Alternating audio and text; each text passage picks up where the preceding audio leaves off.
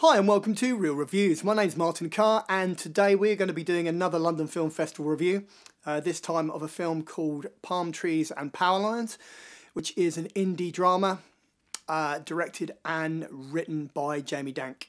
So let's get into it.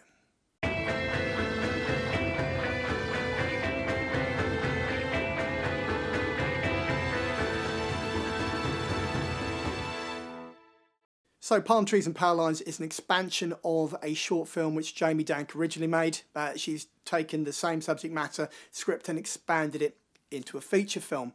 It stars Leah McInerney in her first feature film role and Jonathan Tucker, best known from his roles in Westworld, as Tom. They meet under awkward circumstances early on in the film, and they begin this odd sort of friendship which turns into something slightly more contentious, slightly more debate worthy, and delves more into the idea of relationships based on age gaps, generation gaps, and so on and so forth. It also goes into how Leah interacts with her mother and the dynamic there in terms of fractured families, and also looks more deeply at her dynamic within a friendship group. But ultimately it boils down to the relationship that is going on between Tom and Leah. So let's talk about whether it's any good. Let's do that next. So in my opinion, Palm Trees and Power Lines is a good film. It is a rough watch.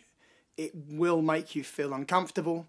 It does raise some interesting questions. It does debate some very, very taboo topics, but it approaches it in a really delicate and very adult way. This is exactly what cinema and film should do, in my opinion.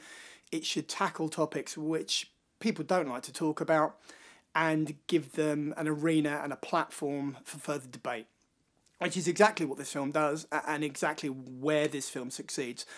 I think very much like films like Schindler's List, once you've seen Palm Trees and Power Lines once, you don't need to see it again.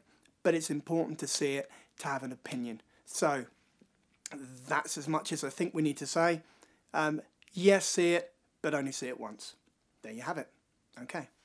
Right, so that was Palm Trees and Power Lines from the London Film Festival for this year. This has been Real Reviews and my name's Martin Carr. If you liked the video, click the little thumb. Like the video. If you'd like to subscribe, again, subscribe and make me happy. Anyway, until we talk again, take care.